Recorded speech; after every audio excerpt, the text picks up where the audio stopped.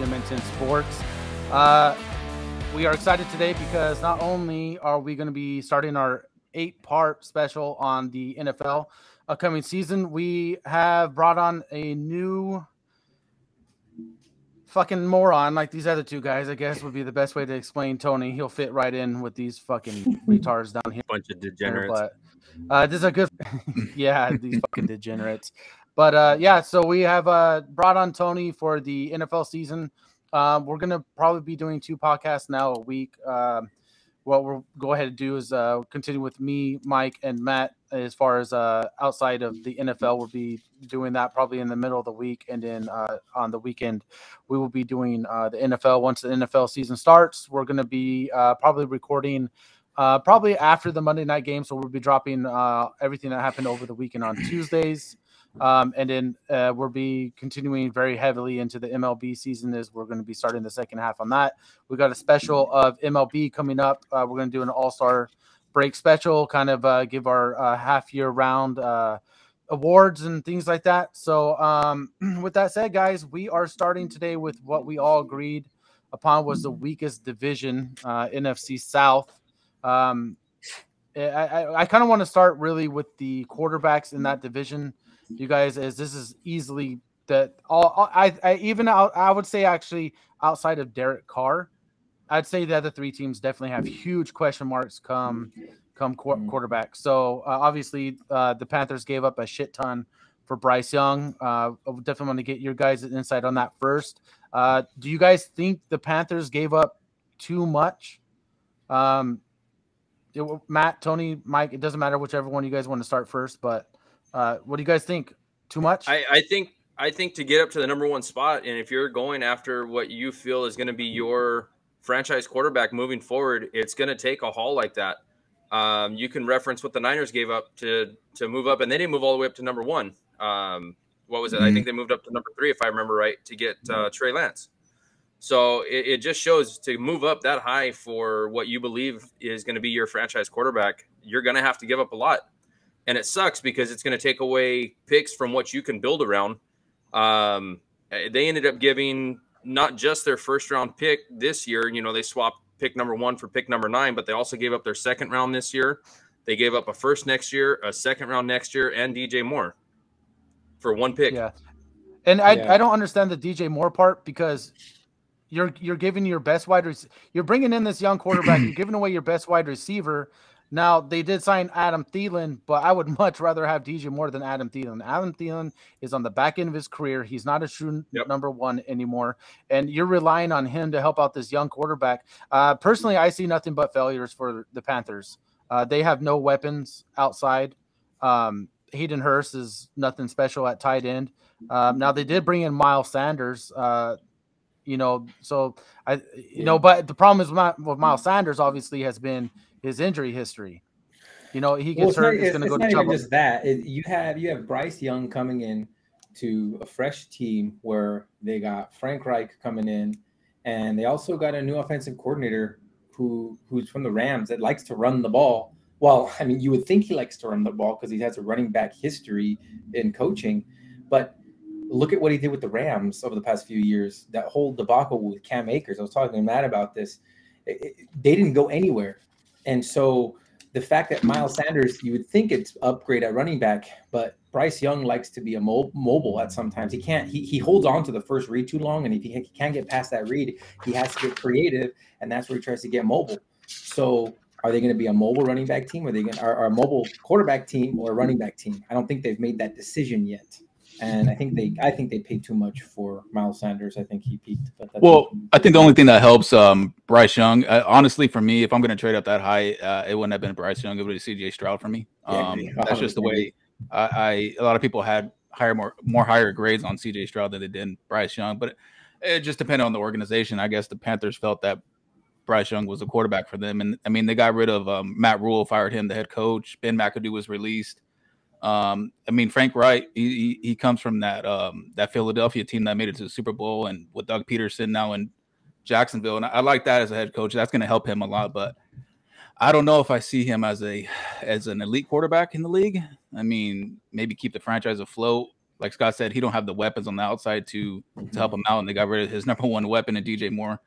And I like the Thomas Brown hire for the offensive coordinator. I mean, he's from that Sean McVay tree. You know, they like to get those running backs involved. I mean, I don't know if Miles Sanders is going to stay healthy this year. That's his only downfall is, you know, he gets nicked up a lot. That's his MO. And he just happened to stay healthy in the contract year last year, and he got paid this year. So we'll wait to see about that. Yeah, but, that works. All the pieces are in place. Yeah, all the pieces are in place there from the coaching staff. It's just to see how much Bryce Young can soak it all in and take it from there. But to me, I don't see much for his rookie season with the weapons he has. I don't see much for him to be doing much in the NFL. And the other thing too, going back to them getting rid of DJ Moore, you took also not only your top receiver, but you took a young receiver as well, somebody that could have been there for a long time frame, you know, with him, and they build that rapport together, you know, that chemistry. Now you got Adam Thielen, who's got what, 3 years left, maybe max. No, I think he's already on the decline. DJ Moore, well, yeah, that's what I'm saying. He's already on his down. He's on his last leg. That's what I'm saying. I mean, a maximum of what, 3 years? Well, yeah. You see Thielen as he's the number one now, obviously, and he's not. And he's not. So I mean, you got Terrence Marshall out best there on any other team, most likely a number 3. Yeah, exactly. I think, but he's also going to give him that veteran sense, and so he'll do his best to help Bryce Young. I don't think he's going to be. He's definitely not the key to Bryce Young's success. They got DJ Chark from the Lions. I mean, I don't know how that's going to happen or how that's going to work in Jonathan Mingo through the draft. I mean, who knows how this pass game is going to develop, but I don't see it going very far. DJ Moore, what is it? He had 4 straight years to start his NFL career with over 1,100 yards receiving. I mean, that's hard to do, man. Well, not even that. He was with this team, doing that with this team. Yeah, think about the quarterback play. Yeah, it was Cam Newton, Baker Mayfield, and Sam Darnold, and it's just he had all these bridge quarterbacks that weren't. I mean, Cam Newton was at the end of his career. He wasn't the Cam Newton of 2015-16. But I have a question. I have a question for everybody. So, assuming the trade didn't happen, right? Assuming trade didn't happen, we know the Bears weren't picking a quarterback. They would have, I don't know, picked a defense or something, or maybe a wide receiver. Do you think the Texans would have taken Young over Stroud, or they would have stick with Stroud? Oh, that's a good question. See, it's hard to dictate that type of stuff too. You know, going back to like what Matt said as far as the way taking Stroud over Young. It's you have to remember it also comes down to interviews. Some guys can interview better than other guys. Maybe Young understands ball movement a little bit more because it is a little bit different. You know, it could have been going over tape. You know how someone studies. Maybe some things that they saw on tape in college that they felt was going to come. It's more than just an arm. Maybe it's the way they wanted to run the offense. I was just going to say what quarterback is more capable of blending in with that type of offensive coordinator scheme. Yeah. True. If your offense is built around having a potential mobile quarterback versus a pocket passer, you got to look at that. Yep. Yeah. So I want to kind of go down a little bit into predictions as Panthers. I do want to talk some points on their schedule. So they don't have they have the 5th easiest schedule going into the season. Even with that said, I actually have the Panthers going 4-13. I don't think they're going to win many games. I just don't think that offense can keep up with other high scoring. Now look at and you think about it. This is like the beginning of the year. Okay, so they got Falcons week 1. I actually have them winning that game, right? But then they have the Saints, Seahawks, Vikings, Lions, Dolphins, and then they go into easily be 1-5 going into the bye or 0-6. Are you going to tell me that offense can keep up with at least like maybe they could keep up with the Falcons? But they are not keeping up with the other 5 teams. Those 5 teams could be playoff teams, So they have that, but they're going to play a lot of really good offensive teams. I mean, you think about it, going out of that week 10 against the Bears, they're going to be much better offensively. At the Cowboys week 11, You're gonna play the Bucks twice in your second half. You play the Saints again. They are gonna have to put up some. I don't see where that's gonna come from. So I have going 4-13. What do you guys have them at? Well, you guys kind of see the same thing I do. You guys see them maybe being a little bit better. Maybe Bryce Young does well. What do you guys think? I got them at 6-11. Like you said, that strength of schedule it's pretty tough. I mean, they have a long road, to travel. I got them at 6-11, and I mean, like you said, I have them beating at least at least Tampa once, maybe, that quarterback situation over there. So I think they can get a couple wins in that division and sneak out a couple out of the division. Maybe get 6 wins. I'll give them the credit. Yeah, I think they split. I think they split games with the Falcons and the Bucks, and then they'll lose both games to the Saints. Yeah, I see them losing both to the Saints, but I see them beating both the Falcons twice. And the Bucks, they split with the Bucks. But I also agree with Matt. Yeah, I feel like both are young teams. Well, outside Adam Thielen, but the Falcons are young right now. I was looking at their ages; they're young, so they may be just as inexperienced as the Panthers. So it's a toss up, right? But I have the Panthers simply because of Frank Reich. I think he came into the Colts the past few years from 2020 to 2021, 2022. No, I don't remember, but he came into the Colts and took them playoffs twice.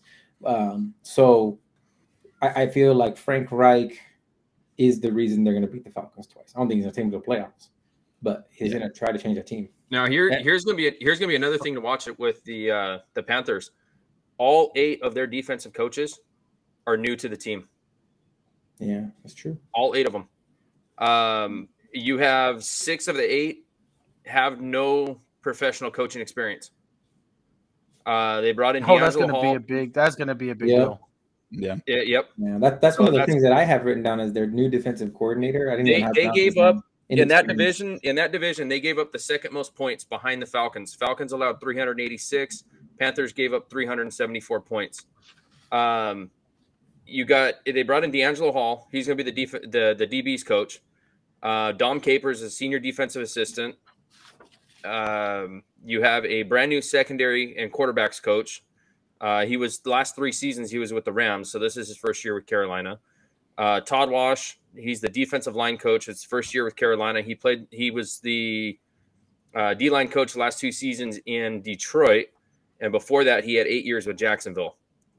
16 through 20, he was the defensive coordinator there.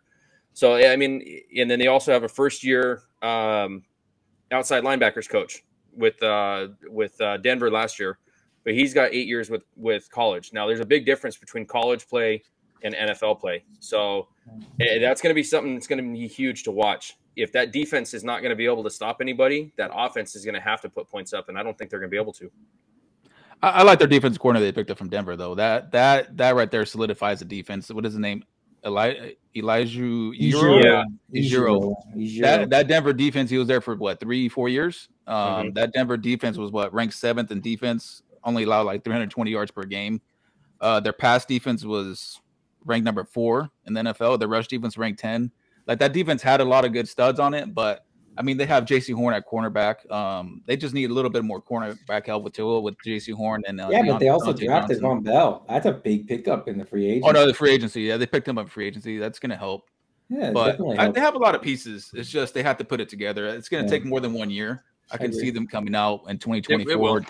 Yeah, I actually have a sleeper for this draft. We're talking about the Miles Sanders. They lost Dante Foreman in free agency to Chicago. That's a big piece. I mean, Deontay Foreman came back from the Achilles injury, about 4 or 5 years ago? It takes a while for that Achilles to even come back to full health, if it even does come back to full health. I mean, we've seen it with Cam Akers. That injury is not, something to tread lightly with. It takes 2 years, so minimum. And now Chuba Hubbard back there, I mean, he was ranked 22nd out of the 60 qualified for on PFF Pro Football Focus, and Miles Sanders was ranked 42nd out of 60, so I understand Chuba Hubbard had a little bit less carries. I'd say it was 47 less carries, but I think if Miles Sanders getting nicked up, I mean, I think I could see Chuba Hubbard going out there to carry some of the load, and who knows, maybe eat into Sanders's carries, because Philadelphia, they didn't see him as a bell cow back. They may split from the get-go. Yeah. I see Miles Sanders' situation doesn't change. He's gonna be the if you could, I would even call it he was always split in committee Boston offense. Scott and you have Sanders, Hubbard, but now you have Young. Young is not gonna just stand in the pocket the whole time.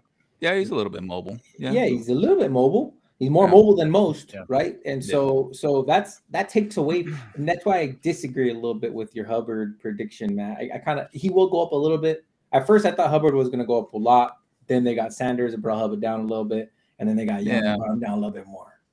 But Sanders is not going to get 250 touches. It's not. I agree. No, that's not happening. He peaked last year. He peaked. No. I see Hubbard getting about 100, 120 touches. And think about this. If they can't throw, they're just going to stack the box. Young's not going to be able to run. Sanders isn't going to be able to run. Hubbard isn't going to be able to run if they can't throw the ball. Let's say Thielen goes down, because Thielen has had an injury history the last few years as well.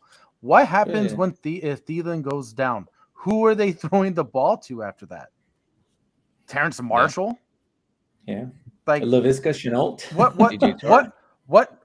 What number one corner can't lock up any of those guys like no problem? Quick. Yeah. I agree. They're going to be a shit It's going to be it's going to be it is. It's going to be, I totally agree with you, Tony. It's going to be crap. But I think we have the bottom of the barrel for this division here, and I think we can move on. We all agree Carolina has a long way to go. Yeah, and I wish them the division. But yep, absolutely. So we're gonna move on now to Bucks, the two back-to-back divisional winning Bucks here. But obviously Brady is gone, and they lost more than just their quarterback. They lost the leader of that team. They a lot goes when Brady leaves.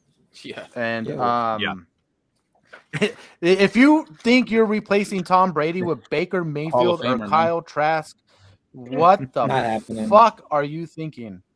No, it's gonna. I feel bad because they have two really good wide receivers in Evans and Godwin, and you know, from a fantasy standpoint, I know this isn't a fantasy podcast. From fantasy, it's going to be awful. The stuff that have you guys seen some of the videos on Mayfield? How bad he is? Just throwing behind receivers. I call him the interception king. That guy. I would not touch him with a 10-foot pole. And the Bucs don't have a terrible it sucks because he beat the Raiders, and we sucked, but it is what it is. The Raiders couldn't beat him, but he still sucks. The Bucs actually have the toughest schedule. It's the 22nd. I mean, it's still a bottom 10 as far as like they don't have a tough schedule. You know what I mean? It's not that bad. I'd be happy if the 49ers had that type of schedule. But me personally, I have them going 7-10. I have them going 7-10. I just think quarterback play is going to be the reason that they're not going to succeed. I think they have the roster to win games, but this is going to come down to another shitty quarterback situation, and I just don't think they have the quarterback in that locker room to win them games. If you were down a touchdown and you had Baker Mayfield or Kyle Trask driving you down the field, like are you confident? Fuck no, I'm not confident. Absolutely not. Be confident if I needed just a field goal.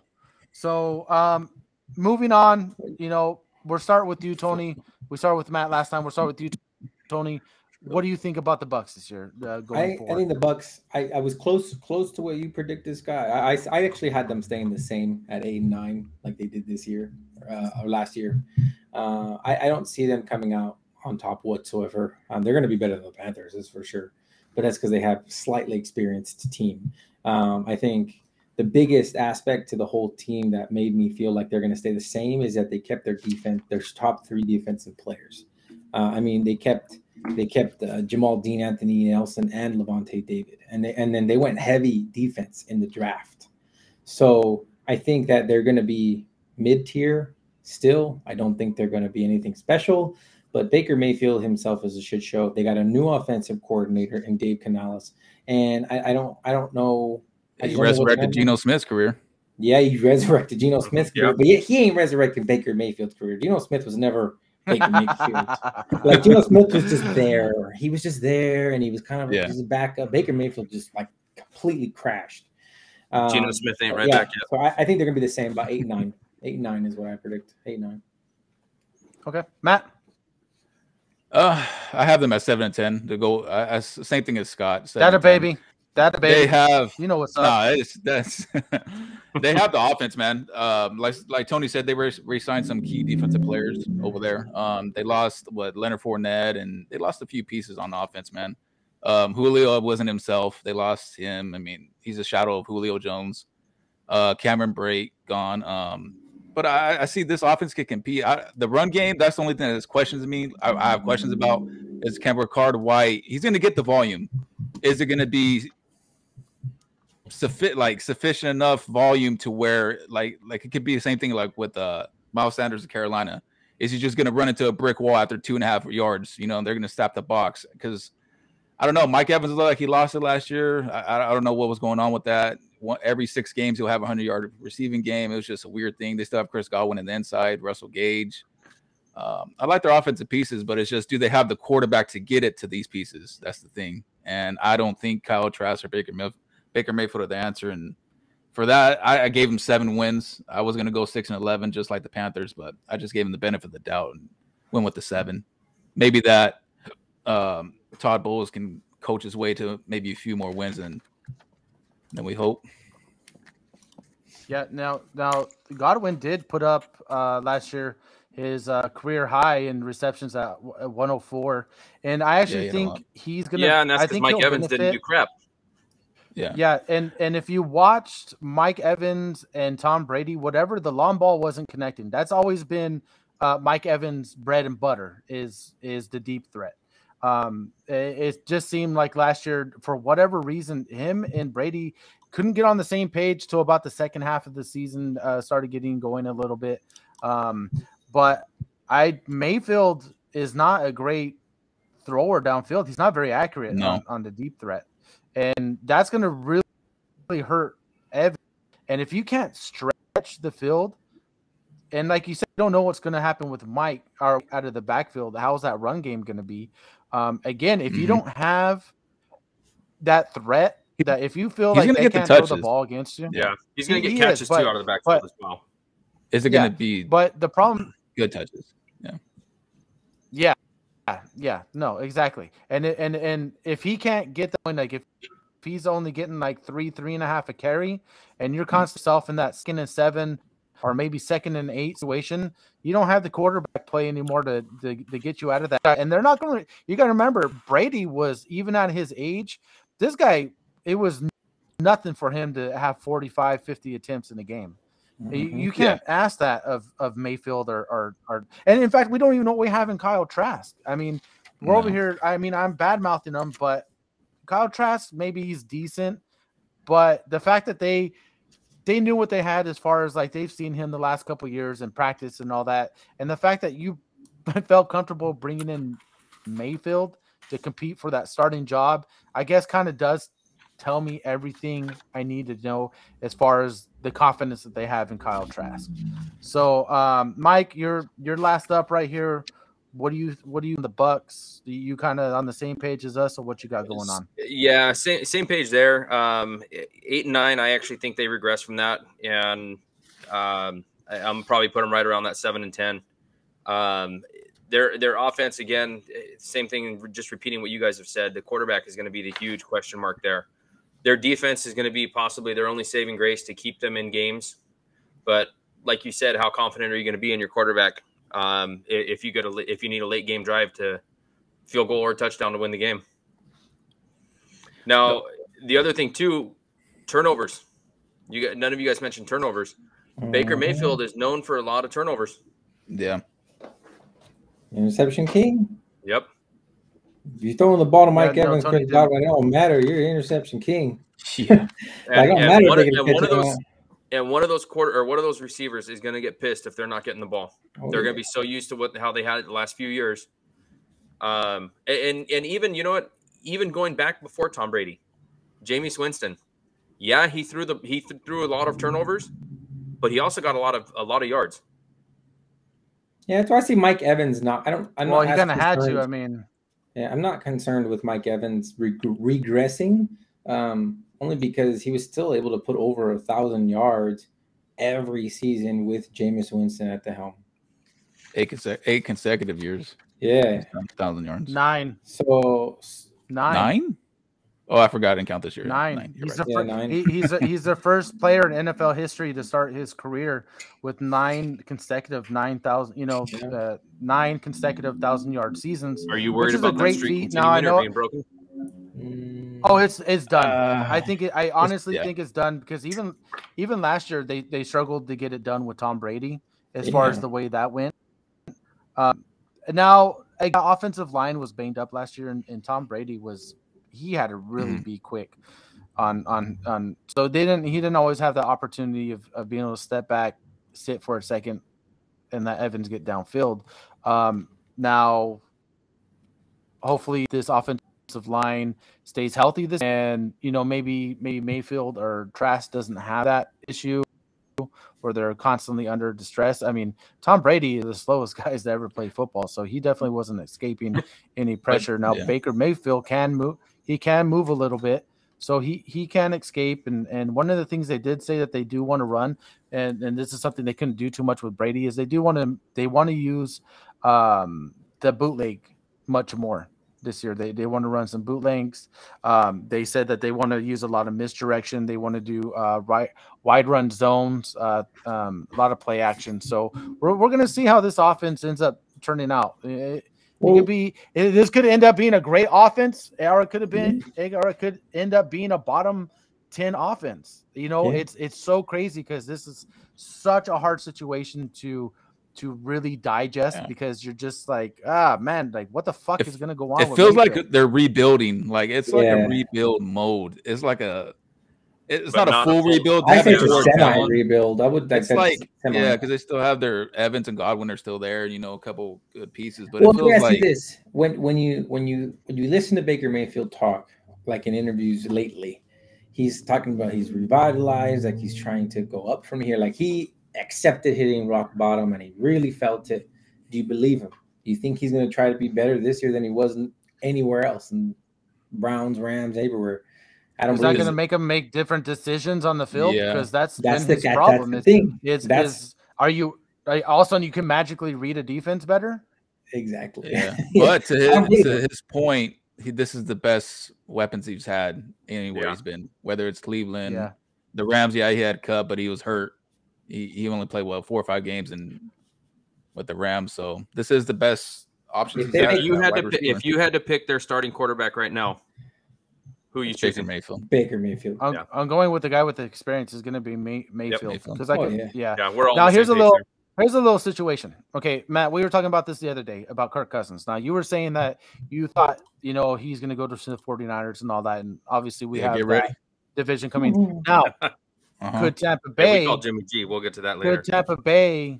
Now I know next year they have they're going to be hurting on the salary cap. Like they don't have any salary cap. Can they somehow make magic happen and maybe they make a run for Kirk Cousins? Who would fit? He would fit with that offense. He would fit with that offense. He would, but I don't know. I don't see Kirk Cousins going to another team to rebuild. He's trying to win a championship. I don't see that happening. But they wouldn't be rebuilding. Think about it. Next year. But Mike Evans is going to be 32. He's on the way out. I mean, it would be their last chance before the full-on rebuild. No. Yeah. Okay, but Mike Evans is a free agent next year. Draft a wide receiver. Yeah. Well, what if they draft another wide receiver? I mean, it depends who they get. Yeah. I think he stays with Vikings. I think they re-sign him. He has too much rapport with Justin. That's kind of what I was telling Matt. Yeah, he stays. There's no way he doesn't. I mean, we'll talk about him when we get to. Yeah. No, I was just hearing a lot of beat reporters that there's nothing he can do unless they make it to the Super Bowl for him to stay there. The temperature in the organization in Minnesota is Kirk Cousins isn't the answer in Minnesota. I was just reading a lot of. Could have told you that before you gave him all that guaranteed money. fucking don't got to Yeah, be a beat but reporter. that's a story for when we get to the person to know. Yeah, when we get NFC to that North. division, we'll It's get a more into story that. for another day. Okay, so we're all in agreement. Bucks are going to end up being, you know, on the losing end as far as 500. Yeah, no division winners. Around 7-8, Yeah. 7-8 wins. So now we move on to the Falcons, who have the 32nd strength of schedule. So for them, good for them. I got them slated at 8-9. I actually think this is a team. I think this is a team to watch out for with the Bijan Robinson. Yeah, you are so far on his nuts. Your favorite human? I'm surprised you're not wearing his jersey already. Hey, don't you worry. Or did they tell you it was back? Surprised you're not wearing his fucking jock strap on your head. Hey, you guys just watch. You guys are like, he hasn't taken a snap in the NFL. Ezekiel Elliott. I mean, these guys. Trust me, Bijan is going to be a hit. Don't you guys worry. But I don't into his ACL. All right. But no, I think I don't know this guy. I don't know this guy. Bad juju. Bad juju. Fucking guy off the show, man. I think I think the Falcons actually are going to be one of the up and coming teams in that division with the moves that they've made over the last couple of years. Oh yeah. They're doing everything right. It seems like they're doing it slow. It's going to take a couple years, but they're getting the right pieces at the right time. So you've got Desmond Ridder, you got a young quarterback. Now you got a young running back in Bijan. You got Drake London, who's going to be, I believe, an absolute beast, you know, in another 2 years. That's going to be a team really to watch. And I think that they're going to be competitive for the division. Maybe not this year, but I think next year for sure they're going to compete for the division. Wholeheartedly agree with everything you just said, man. I was going to say, I think right now they're going to be the worst in the division only because they're so young. No, they won't be the worst in the division. They'll be competing for the division. Carolina. I see between them and Carolina, but I think that the only reason I say that is because of what you did. They're young, but they have the potential to grow, like to just blow up in this division. Mm-hmm. No, okay. Look, let me jump on this. I have no confidence in Ridder after watching him last year. Okay, 4 games. He threw 2 touchdown passes. Now he didn't throw a pick. Okay, but he didn't throw for a whole lot of yards. But those 2 touchdowns came in the last season against the Bucks, who were resting players because they had already locked up the division. Okay, look at in 4 games, 708 yards, 6.2 yards a completion, 2 touchdowns, no interceptions, 86.4 quarterback rating, completion percentage at 63.5.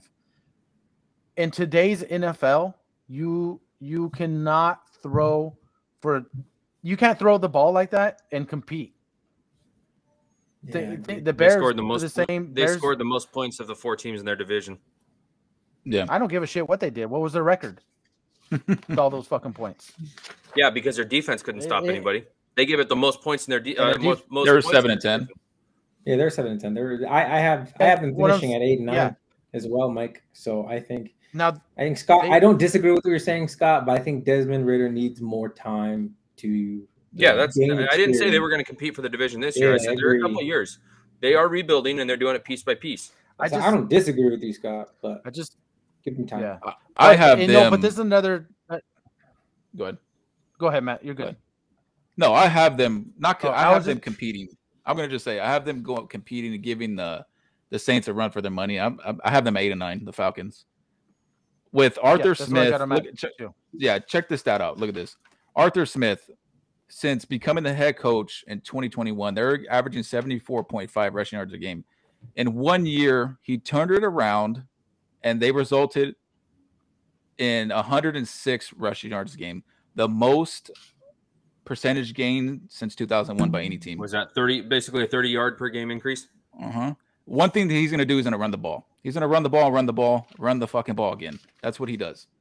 Yes, it sucks for Kyle Pitts. It's going to suck for Drake London, but this guy that's what he's going to do: run the ball and keep his defense off the field because he knows that defense is not there yet. I mean, they got the defensive coordinator from New Orleans, Ryan Nelson.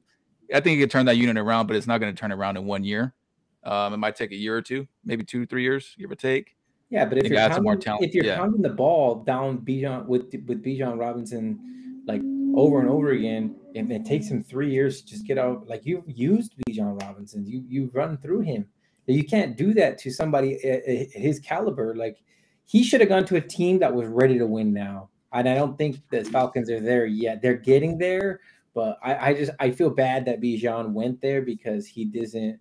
He, like you said, they're gonna run it down people's throats, and he's gonna get used and abused. And then by the time they actually become a playoff caliber, I'm not gonna say Super Bowl, but playoff caliber team, Bijan's gonna be tired. Yeah, anything's possible in this division, man. Don't forget about Algier. Algier got over 1,000 yards last year. Yeah, he got over 1,000 yards. He ran at over 5 yards a carry. 4.9. Yeah, they don't have to have Bijan come in. Bijan, like I understand he's your number 8 pick. They probably want to fucking use and abuse him, like what you're saying, Tony. But really, they don't necessarily have to. They can give Algier some work, and I think it'll be okay. But the problem, what if those stats that I read you as far as Ritter, he threw for under 200 yards a game. Let's just say so did Mariota. He actually threw for more yards than Mariota per game. Yeah. The way that they always moved the ball was running, and I was really surprised that they didn't stack the. So now they brought in Bijan, and everyone knows pound the rock with Bijan. So if I'm a defensive coordinator, I'm gonna see what you have in Ritter, and I'm gonna stack the shit out of that ball. Don't give a shit how it is. I am going to put so much pressure on Ritter to beat me through the air, because outside, if you can lock down Drake London, that pretty much just Kyle Pitts only, who did have injury histories last year. Now, hopefully that's all behind him. But again, this is another team where if they were to lose Kyle Pitts or Drake London for, a number of games, you're in trouble. Again, you are in trouble because you don't have the depth behind these guys to help. So in my eyes, I'm thinking if I'm a defensive coordinator week 1, oh dude, I'm gonna have so many guys. I might even leave a fucking wide receiver wide open without a corner on them. That's how much I'm stacking. But they did the same thing. Week one they play Carolina. Yeah, they're gonna run all over Carolina. Week 2 is Green Bay. Week 3 is Detroit. I actually have Carolina winning. That's one of the Week 4 is I have Carolina doing. Yep. Well, they tried to do the same thing last year. Every game that the Falcons played, they tried to stack the box. Arthur Smith did not care. Look at their offensive line finish. Finished top 5 in the NFL. They're ranked number 5 according to PFF. They do have a good offensive line. No offensive lineman allowed more than 27 pressures in the whole season. All starting 5 from a passing protection standpoint. I mean, they're returning 4 out of 5 starters. Well, I think they threw it 20. What did he throw at 28? He threw it 28 times a game. I mean 18 times a game. I don't know why I said 28. 18 times a game. But like you said, he could just be a game manager. That's all you need him to be, is a game manager. Pass the ball 18 to 23 times, maybe first down here, first down there, and have your run game take over, man. They definitely don't need Ritter to be freaking Tom Brady. No. They don't. You guys might think this is a dumb question. What do you do with Cordero Patterson? He was kind of that hybrid guy out of the backfield. The bench? Well, no. Okay. Remember, he was a receiver. Cordero? No. Do you take him out of that and you put him? Do you line him more on the outside now? He's gonna. Yeah, he's old. Yeah, and now he is old. He's 32. For playing the running back. I honestly think he comes in if everyone gets hurt. Like if he's the only person on the field, all your linemen are hurt, your quarterbacks are hurt, your coaches are hurt. Then he comes in.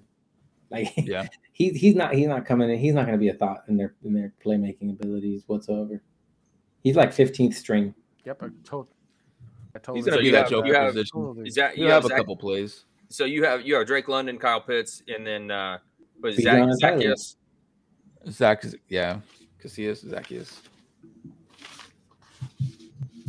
Yeah, and one thing I forgot to totally mention about the Bucks, you guys. I meant to mention the other thing that I have that's going against the Bucks is that early bye. They have a week 5 bye.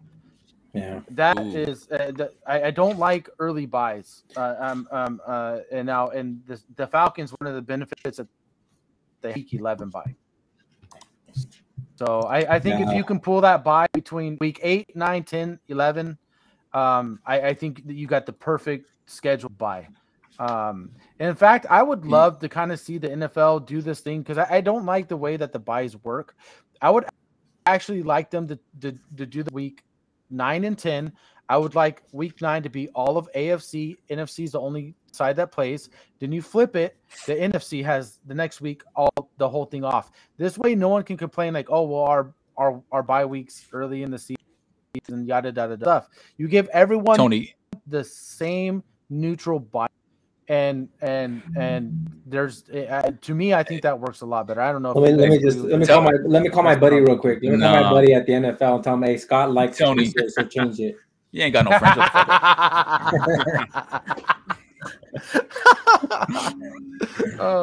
Tony, tell them why they won't do that. Tell them why the NFL won't do that. NFL ain't trying to lose money and have half the league on a bye. Hell no. No way, man. You got to spread that out and make as much money as possible. Yeah, spread that bad boy out. King.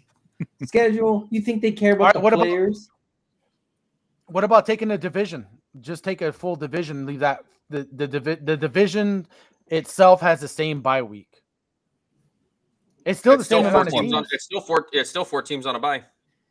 It doesn't matter. At least a lot more suitable for your fucking. That one I can see more. I can see way more than the other one that you suggested on weeks 9 and 10. I think like a division, maybe because it's only 4 teams. I mean, it's only 4 teams. I don't think it's that much, but I don't know. I can see that one. I couldn't argue against that one. So I got a quick question. All you guys, I'm gonna ask you guys this. Drake London, 2023, over under 1,000 yards receiving. Under. Over. Wow. I got over. Over 1,000 receiving? Do you know he was? He had 866 yards last year. You think it's more? I think it's about 85 catches, 1,000 yards, somewhere around there. He was the number 11th ranked out of 113 qualifiers in PFF. That means he was a top 10 and getting open, and he's a young stud, man. I kind of missed him. I should have drafted him in my dynasty. But he also did that with Kyle Pitts hurt. Yeah, that's true. And he had Mariota throwing him too. Is a little bit more experienced than Ritter. I mean, Mariota is a lot more experienced, but he's not better. I don't think he's that much better. But even then, like Ritter actually, but again, Ritter threw more yards per game than Mariota. Mariota was averaged 170.7, Ritter 177 even. I mean, it's close, but it's not that much difference. The ceiling's up for London. I think he gets 1,000. But it's a small sample size too. It's only 4 games versus 13. Okay. All right. Well, I think we've spent looking at real quick though. Looking at it real quick. Looking at Atlanta's schedule. You said they have the easiest schedule, right, Scott? Correct. So and I can see it looking at their schedule. So week 1 is Panthers. Their hardest stretch is weeks 2, 3, and 4. Packers, Detroit, and Jacksonville. Mm-hmm. After that, I don't think they really have two hard games back to back. Texans, Washington, Bucks, Saints and Jets, Titans. Hold on, Titans, Vikings, Cardinals. Then they have their bye. Then yes, the Saints and Jets. That's their only other back-to-back hard weeks. Buccaneers after the Jets, Panthers, Colts, Bears, and then the Saints. I told you that. They don't have what a lot of other teams typically have, where you have that tough stretch and you have, 6 very hard games in a 5-week stretch, or 5 hard games in a 6-week stretch. I feel like to rebuttal that, Mike, or to counter what you just said, I think that because they're so inexperienced, they're going to make mistakes. And that's why they're going to lose games. Lose games that they should win. Even if they have an easy game, Yes. They're going to lose games they should win. Because of mistakes by inexperience. Yes. And I think that's all they have. Starting with if they don't make those mistakes, that is a very, very favorable schedule. Yep. Like I said, don't be surprised if this team can compete for the division. I'm saying they're going to win it, but don't be surprised week 12, 13 comes around and these guys are maybe 2 games out, a game or 2 behind New Orleans, and that division. Yeah, don't be surprised. Yep. All right, guys. So last team obviously is going to be the Saints. Hey, Tony. All four of us. Tony's favorite obviously, quarterback. Obviously are going to have the Saints winning this division. Now looking at their schedule, now they have the 31st, so they have the easiest schedule. But looking over the schedule, I would almost argue that I actually think they have the easiest schedule, just based on how it's sorted out. Yeah, that's what I think. Yeah. It's play any, like what you were talking about as far as the Falcons, Mike. They don't have a stretch on this schedule where I'm like, shit, they got to win these games right here. They don't. I think they're going to be just fine. I have the Saints going 11-6, but the only reason I have them going 11-6 is because I have them go in their division. I think they will. I think they have the best roster. I think they have the best quarterback.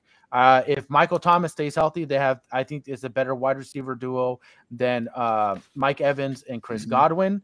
They have a good defense. Now, they can't run the ball like other teams can, but I don't think they're going to have to, because they also have arguably maybe the best defense in this division. As far as the way that their schedule goes, their schedule is great. In fact, 4 of their last 6 games are at home, so they're not going to be doing a lot of traveling at the end of the year. That's going to be great. Now, I will say this. Let me read out some stats to you guys before we get going, because I want to touch on Derek Carr. Again, as you can see, Tony and Matt in the Raiders. I'm not saying they hate Derek Carr, but I have not seen the most prominent lovely texts from Tony over here in the past about Carr. But Carr, arguably, actually last year, aside, actually even with his yards, he had the worst year since his rookie year with that. Okay, so let's check this out. He tied for the most interceptions in his career with 14, lowest completion percentage, lowest yards, and his lowest quarterback rating since his rookie year. Okay, that's what he brought to the table last year. Now, I think that Carr lost a lot of confidence these last couple of years. You can just see in his decision making. You could see he had happy feet, and every time he dropped back, he had happy feet. That guy was he was so afraid to get hit. I think he needed a new scene, and I do that Carr turns it around. But again, as far as the quarterbacks go in this division, he is by far the most experienced. He has playoff experience, which is, hey, you take the Raiders to the playoffs, you're someone fucking special. I don't give a shit what you say about this guy. But so I got the Saints. I got the Saints going 11-6. I don't know. We'll go back to you, Tony. You can start this one off. Tell me about your hero card. Let's go. Oh God, I hate Carr so much. So I'll say this: I have them going 10-7, not 11-6. And the only reason I have them 10-7 because their last 2 games are Tampa Bay and Falcons. And then I hope that they're so far ahead in the game that they're just like, you know what, we might rest our players depending on what they have looking in the playoffs. So they might rest their players and they might lose a game, but they might not care. So that's why I have them going 10-7. But Mr. Derek Carr, I have never, and all of you can attest to this, I have never, ever been a Carr fan. I've always hated him. And for one simple fact, he went to Fresno State. I hate Fresno State with a passion. And I mean, we're from there. So I hate him. And I never liked him, never liked what he brought to the table. And he showed that to me when he was in the Raiders. The one thing you know about Derek Carr is he is his own worst enemy. He can't beat himself. So the reason he had the lowest stats last year, Scott, he tied for the most highest interceptions in all his nine seasons. He throws an interception and he gets sad. He's not the type of guy that gets knocked down and gets back up. He's the guy that gets knocked down and stays. I agree with that. He can't get back up. It's mental. It's mental. He cannot beat himself mentally. And that's why he's not good. He's been an average QB to me. He's not bad. I mean, he's not bad at all. But if you are going to show up to be a QB to be the franchise QB for the Raiders, who you say is your team for life, and they set you up with Devontae Adams, and you throw for 3,500 yards, and you don't show up and do anything with that, that was your one opportunity, and you failed. Goodbye. And I was so happy when they announced he was leaving. I was happier than probably any other fan. Were you happy about him leaving or them getting Jimmy G? Oh, don't even talk about Jimmy G, bro. I'd rather, yeah. That's for another day. We will get into that. Yeah. We'll get that when we talk about that. I'm just getting you going a little bit there. I cannot wait till we can talk. I have the AFC West. I can't wait. 8 weeks. 8 weeks. Oh, that is week 8. So we're gonna. Oh boy, I can't fucking wait. Yeah, it's gonna be the greatest podcast of all time when we get to talk about that division. I'm fucking sure. Oh, I can't wait. But going back to the Saints, going back to the Saints schedule, to listen to this schedule going into their bye week. Okay. I have them losing a couple of iffy games that could go either way. But listen, Titans week 1, non-playoff win. Team. Panthers non-team.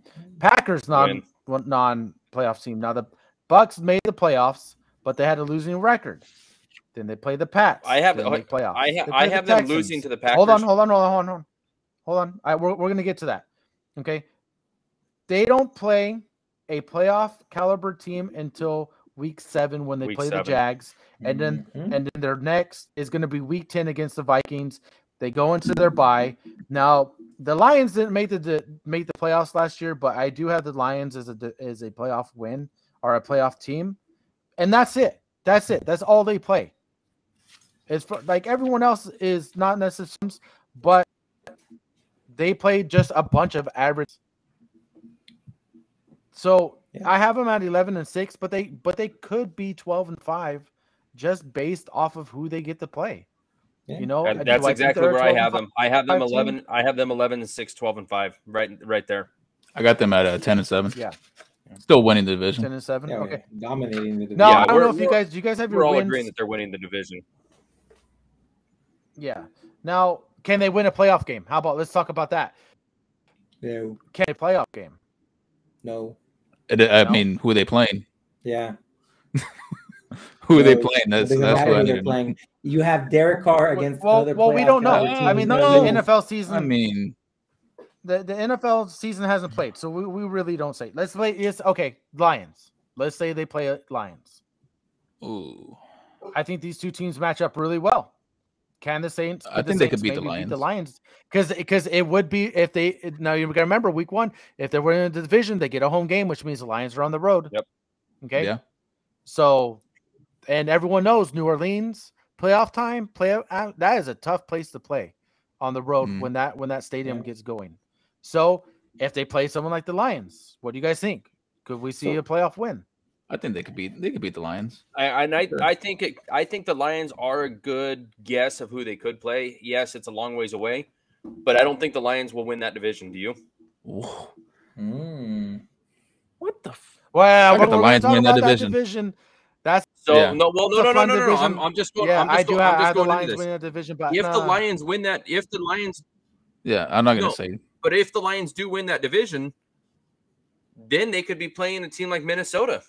No, now we're just in hypotheticals. The NFC is watered down. Let's just be a wild card team. Okay, let me put it this way. Nobody knows. It doesn't matter. It doesn't matter who they play against, because I'm going to put it all in perspective of Derek Carr, because that is their game manager, right? That is who they put all their money in to be their game manager. That they go to the playoffs, the first team they play, whether it's the Lions or somebody else, doesn't matter who it is. Derek Carr is going to be against another playoff caliber team who, if they get behind at all and they have to do a fourth quarter comeback, I don't think he's going to be able to achieve. Because somebody's going to throw out there, Derek Carr has the most fourth quarter comebacks of any quarterback. All his fourth quarter comebacks are in games that the Raiders should not have been losing at all. So when he's playing a team that is actually playoff caliber and good, and if they're behind, he's not going to be able to beat them. That's why he can't. That's why he's so. That's why he can never beat the Chiefs. They just put up so many points he could never catch up. And if you have a good defense and they can keep up, but if you're playing another playoff caliber team, they're not going to be some shitty team that I'm gonna have a fourth quarter comeback. Well, the Saints are the best defense he's ever had in his career. Yeah, yeah. That's what I'm going to get at right now. Putting I understand you guys are Raiders fans. Putting that aside, what team is he better set up on? When he was with the Raiders, or is he better set up now on the Saints? Saints. He's gonna be already ahead of where he was when he was on the Raiders. I haven't elaborated on it. I told Scott, you throw Carr on a good team with a good defense, Carr can get you somewhere. He can win you a playoff game or two.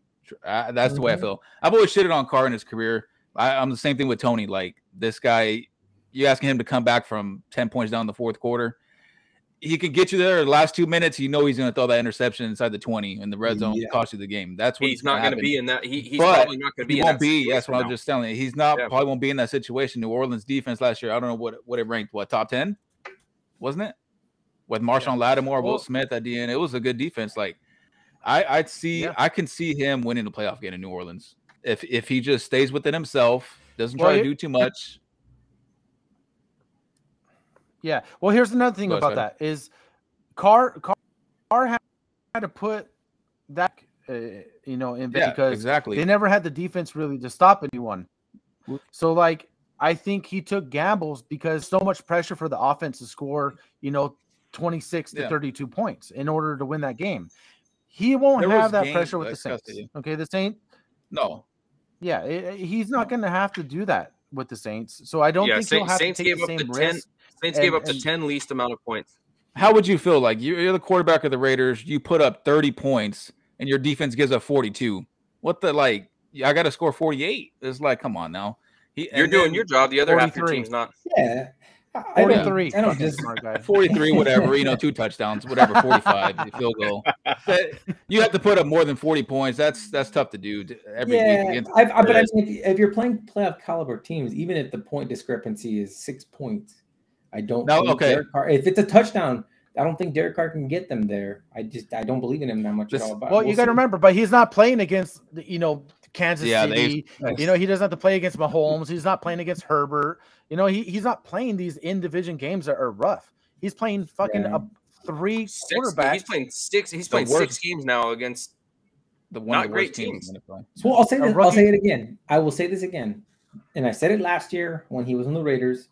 That this is his 1 year to prove that he's great, and he didn't, right? And he got Devontae Adams, and they set him up to succeed, and he just didn't succeed. He actually shit on himself. But now, like we're talking about, he's on a team that's capable. That the team caliber just went up, right? But you got to remember last year, Renfro and Waller weren't healthy neither. That's true, but at the same time, if his team caliber went up, he doesn't have to try as hard. It's basically what you're trying to say. He doesn't have to try as hard. He just can carry the team. He's not going to be playing from behind so much.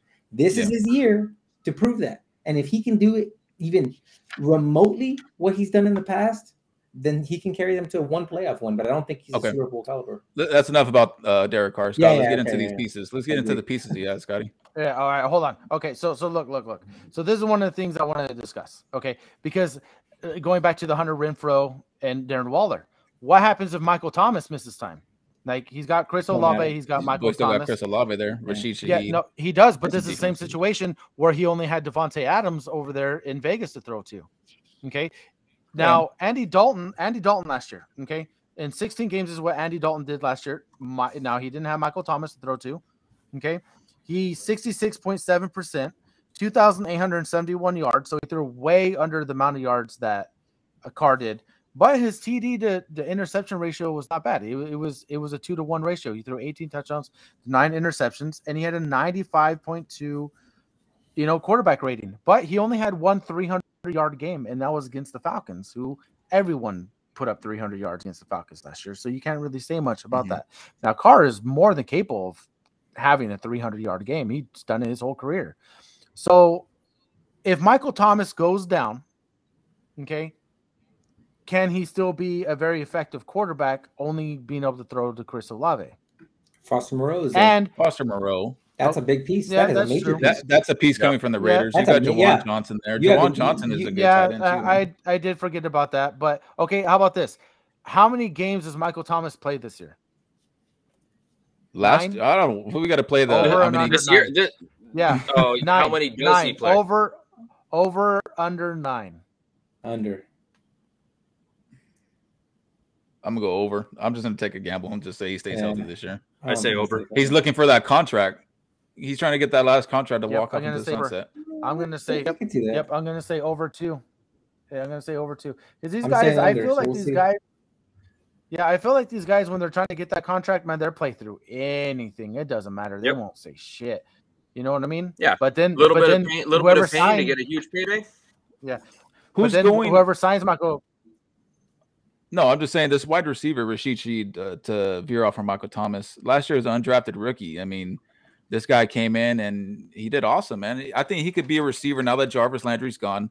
I think he can get into the slot and man that slot. He was PFF football's number 38th wide receiver out of 116. Like he graded out as a high wide receiver inside the slot. So they have 2 outside receivers in Olave and Thomas if he can stay healthy. And I think they have a little slot machine right there in Rashid Shaheed to go with those 2 tight ends and Jawan Johnson and Foster Moreau. I mean, this offense could be pretty good. Not to mention, I mean, Kamara's a shell of himself. He's not the same Alvin Kamara, but they still picked up Jamal Williams from Detroit. I don't think he needs to be the same Kamara that he's been in years past. Dude, that's a huge pickup is Williams.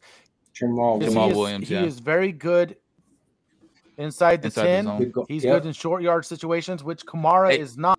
Kamara's not. So I think we're going to see a Williams, like how Williams and Swift were last year. Yeah, that's what I think we're going to see. I think the Saints are going to run. I think they're going to see a lot of creation from Dennis Allen. Yeah. Is good. Kamara going to get suspended though? Yeah. So I think. Oh, hold on. Let's assume he doesn't get suspended. I think, like, going back to that Swift Williams point, I think this is a better version of Swift Williams. And now it's Kamara Williams. Kamara's going to get him that there, and Williams is going to punch it in. I think he's over 17 touchdowns that he had last year. I think Taysom Hill takes a lot of touchdowns. You know what? Never mind. No. Yeah, Taysom Hill. Damn, forget about that guy. But imagine the packages. You could get a Jamal Williams with a Taysom Hill inside the red zone. Yeah. He'd be the same. I changed my opinion. Damn it, Matt. Why you gotta hit me in the face with reality?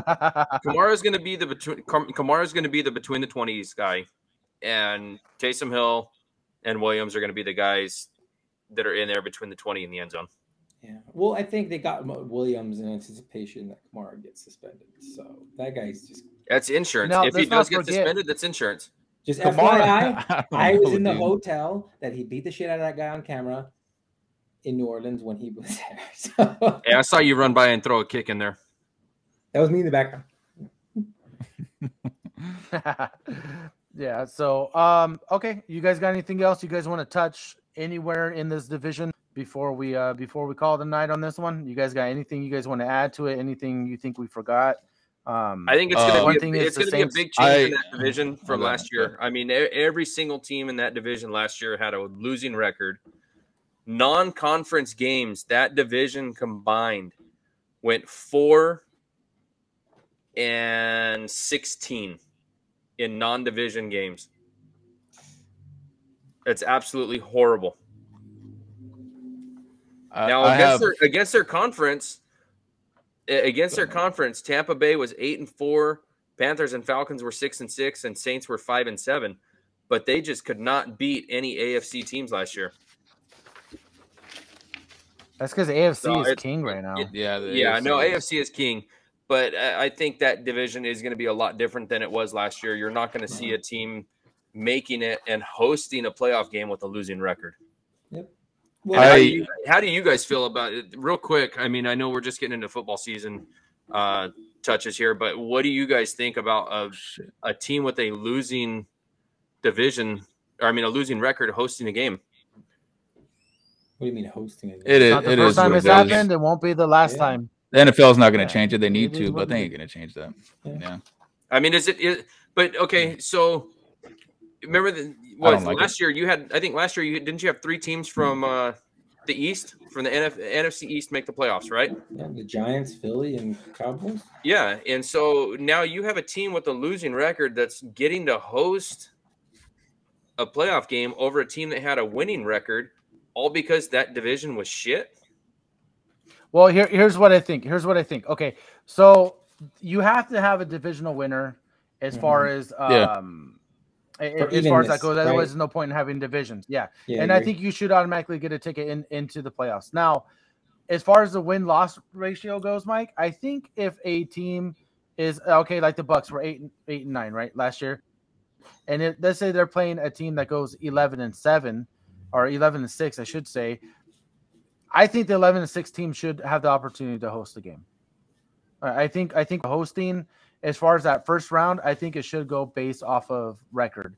I think just the division should get you a guaranteed spot in the playoffs, but it shouldn't guaranteed hosting of a game. I think that should come down to the win-loss records. So, Tony, go ahead and tell that to your friend too that you have on speed dial there. How about? I before we end up the broadcast, I want to just pick out a breakout player this year. He actually broke out last year, but I want to who I think was going to break out in this division is Olave. Dude, no, this guy. Scott, what did I say last year? Nobody knew about Olave. Looked at the tape. This guy versus man and zone is elite. He's in the 98th percentile in beating man and zone. This guy is a route runner, and if coming out of college, out of Ohio State, Jackson Smith and the Jigba and Garrett Wilson and Chris Olave, right? All on the same team. They were all interviewed last year saying who was the best receiver of the trio. They all said really it was Chris Olave. He ran the best routes. And this guy, look at second Saints wide receiver in team history to reach over 1,000 yards receiving. 72 for 1,042, 14.5 yards a catch. And we all saw what Derek Carr did last year with Devontae Adams. Adams was in Green Bay, wasn't used as a deep threat. And last year, Adams was opened up as a deep threat. Would he have 100 receptions, like 1,500 yards, 12 touchdowns, 10 touchdowns? Yeah. And let's not forget, Carr can go down and the offense is still going to be okay because they do have the best. They do have the best Jameis backup Winston. quarterback. I mean, I don't think they would miss a beat. Well, I shouldn't say they wouldn't miss a beat because we're going to have interceptions galore. But as far as like from an offensive standpoint, they will still put up points. They'll still move the ball. Yeah, will still I think there. And people are going to be like, "Is Michael Thomas? Michael Thomas is not going to take anything away from Chris Olave." No, nothing. I think that's going to help him. That's honestly going to help him. I think it helps him, but I think Chris Olave is only, I would say, potential issue to happen is if Michael Thomas goes down, because if he goes down, then they'll double him. I mean, he went down last year. He wouldn't play all last year. Michael Thomas played 3 games. And true. Chris Olave did all that he was the number 1 receiver. I mean, besides him and Rashid Shaheed. And he did and Andy Dalton. I see if Chris Olave and Derek Carr can hook up and be where they need to be. I see Chris Olave can climb into the upper echelon of tier of I can see him being a top 6, 7 wide receiver in the NFL. Like at the upper echelon of receivers. The stat that does surprise me about Olave is he only had 4 touchdowns last year. Yeah, those are sticky stats, though. But touchdowns come and go. Yeah, the one thing about that, you got to remember, the Saints do a lot of trickery stuff because of Taysom Hill. Taysom Hill. They do. Yeah, they do a lot of weird shit in the red zone. So, like in that. And where that goes, and Chris Olave is not like a real big-bodied wide receiver. He's more of like that finesse guy. So, like Michael Thomas will take over in the red zone. So he may not have the touchdowns, Mike. I do agree with that. It might jump up to like around 6 or 7, but they're going to have to be longer yardage touchdowns just because of what the Saints offer. Or what they can package together inside the red zone. They can do so many different things. Taysom Hill had 7 rushing touchdowns. Yeah, and he's not even a freaking running back, and now you bring in Williams. Now you got a tank in the backfield. Mm-hmm. So you can do a lot of different things. And if Michael Thomas is healthy, you have your big body wide receiver in the red zone. So Chris Olave is not going to have to score. Yeah, he's not going to score the touchdowns. But he'll probably be that guy that's going to give him those opportunities in the red zone because he's going to be the reason that they can get there. Yeah. If you give him 6 touchdowns, and this year I'd say he gets about 90 receptions, about 1,200 yards, 6 touchdowns, that's a top 8 receiver, man, all day. Out of 32, where do you think the Saints rank at the end of the season? And what offense? On offense. Just in team just team-wise? Yeah. 10 to 12. 14? Yeah, I was going to say about 12 to 15. I have them, 13 to 15 is where I have it written down. Middle of the pack. Yeah, middle of the pack. Which is a playoff team. Well, if they stay great healthy. question to you on the podcast.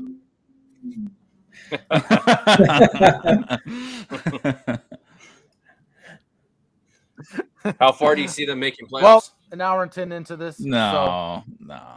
If they win, it'll be one win. Either first round they get knocked out, one win maximum. or they get their ass kicked, or they get their ass kicked in the second round. That's what I got them.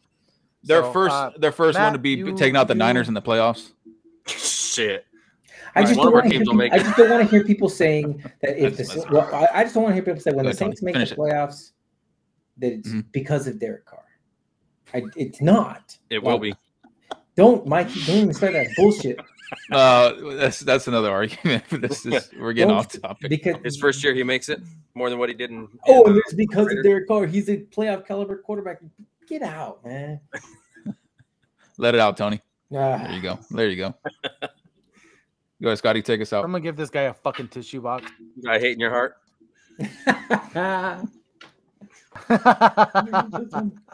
Hey, don't forget, Matt. I can't end the stream. You got to end it. Yeah. So with that said, I just want to thank everyone for sticking with. Yeah, take us out. So, anyways, thank you everyone for joining us. Tony, a great job on your first podcast. We're definitely looking forward to having you for the rest of the NFL season. With that said, going to be doing the AFC South. So, if you are a fan of the AFC, any of those bum ass teams besides the Jaguars, we're going to be going ahead. So, with that said, we'll see everyone next week. I don't know about the same time, same day, but we'll definitely see everyone next week. Have a good night. See ya.